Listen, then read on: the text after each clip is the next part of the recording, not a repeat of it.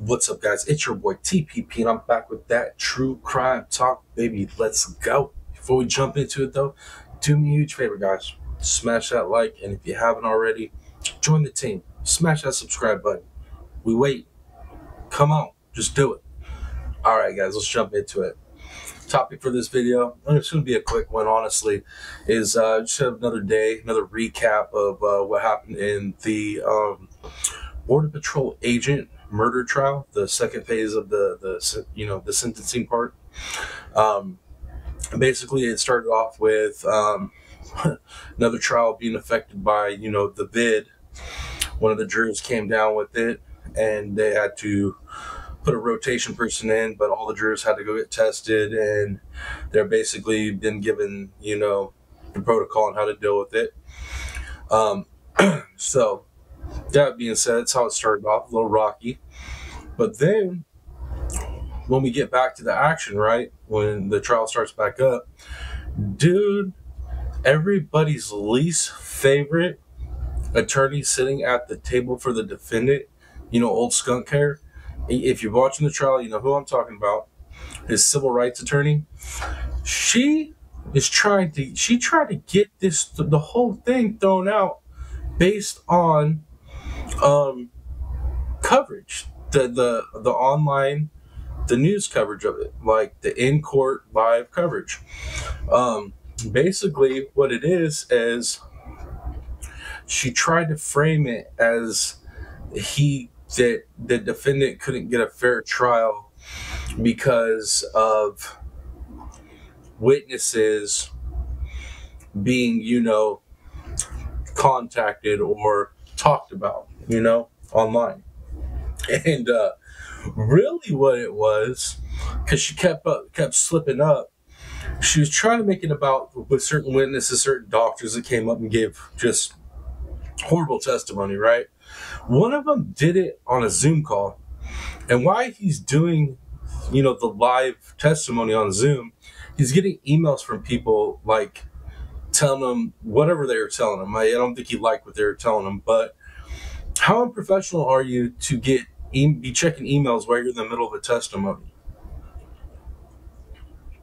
Yeah, that guy's at this point, like, why should we even listen to what the hell that dude said? They admitted that he wasn't even sticking to what he's supposed to be doing and giving his testimony. He's like checking emails while doing it.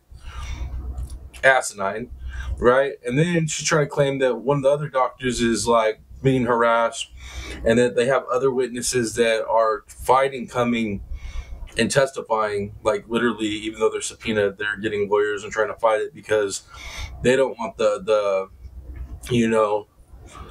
they don't want the feedback, man. They don't want the backlash of having to go on and trying to be on this defendant's side.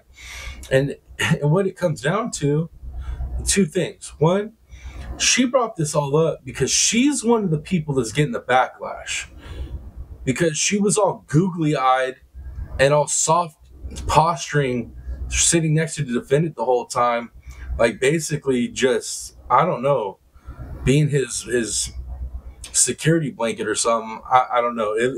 It was pretty disgusting. I know that I wasn't the only one that was turned off by the body language going on between those two. Could be wrong, could be nothing, but bro, I don't know. It didn't look like nothing. I'm just saying. So reality, what it was is she kept going back to that, interjecting herself into the situation with the live feed, and the cameras being pointed at their table and this, that, the third. So she was legitimately trying to get the case thrown out, mistrials, because of the fact that they're catching backlash over the live feed. No, you're not catching backlash over the live feed. You're catching backlash because of the way that you guys have tried to defend this man. This piece of garbage that straight up did this. He did this crime. 100% did this crime. No ifs, ands, buts, anything about it. They have this man dead to rights. He did this. DNA evidence, digital footprints, surveillance videos, I mean, witnesses saying this is where she went and this is who she's meeting. Straight up had this dude dead to rights. And you all went up there with your defense strategy, and most of it was BS. It was, come on, man. And then you're going to sit there being his civil defense lawyer and human rights, whatever the hell, and you're going to be all googly eyed at him the whole time, looking like you're halfway crying for him the whole damn trial. I don't know, man. I don't know. But, yeah, so that's the basically a little recap of what happened today. It was the little bid scare. They'll keep rolling through that. But then I had to sit there and listen to Skunk Hair try to get the whole case thrown out based on these concerns of, witnesses. When in reality, you could tell she was really just concerned about herself, right? Because I guess she's a professor and this and that. And what you think was going to happen when you step on a defense team for a piece of garbage like this, who's obviously freaking guilty as hell, and just did one of the most heinous things you could do? What, you don't think you're gonna get backlash from me? You tripping? This is what I'm talking about. Colleges, man, college professors nowadays, they be living in another world. Like, their actions, there's no accountability for their actions. It's ridiculous. But anyways, guys, that's really all the rundown is for today on that trial. I can't wait for it to be over. I'm still praying that they fry this dude.